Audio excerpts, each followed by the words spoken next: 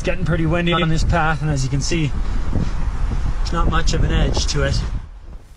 Well, that is a look at the harrowing journey two Canadian brothers were determined to finish.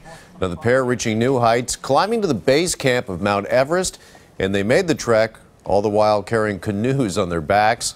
And brothers Kyle Roberts and Tom Schellenberg join me now from Nepal. Gentlemen, thanks so much for joining us. And first of all, Kyle, could you tell us a bit about the inspiration behind this journey? Yeah, sure, no problem, Jeff.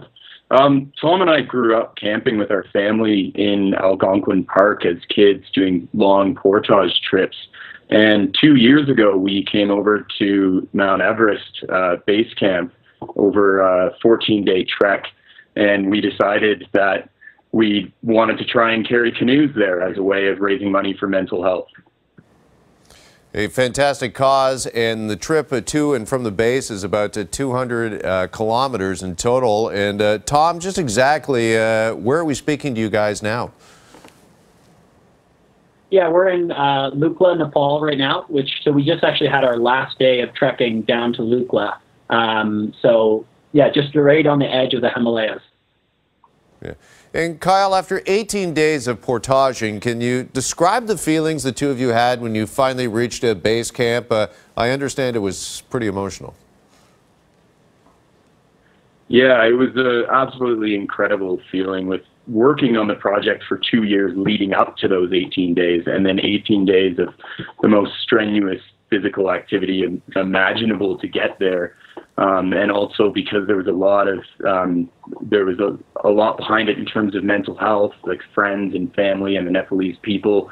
It was an incredible feeling. We all just started crying when we got there. It was such a relief, even though we still had to get back down. It was an incredible feeling to actually arrive at our goal.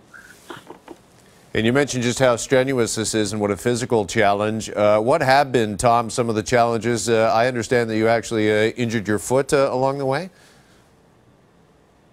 Yeah, there's been a few challenges along the way, but probably the most substantial for me was an infected toe, really. Just from the beginning, we did a lot of ascent and descent through the foothills of the Himalayas to get there. It's not just one mountain that we're climbing. We got to get all the way in, about 200 kilometers. And my foot, the nail got pushed back into my foot, and then it caused an infection. And so there was a point where just even taking a step was very, very painful. Still have an infection now and trying to deal with it. But since it's the off season here, getting medication and getting treatment isn't too much of an option. So hoping to get that soon when we get back to Kathmandu. Yeah, and obviously you two are in the spotlight here, but a journey like this isn't done alone or even with just the two of you. Can you tell us a bit, Kyle, what the response has been like and some of the support you've been getting from maybe those back home? Yeah, the support has been overwhelming. Leading up to the project, we've had so many great sponsors get on board. Also, we've had so many friends and family just help in various ways, getting ready to go on the trip. And then on top of that, we've got a support crew that's been with us here every day of the trip. Our younger brother, Seton Roberts, is filming a documentary of the whole project, which will be done in about 6 months.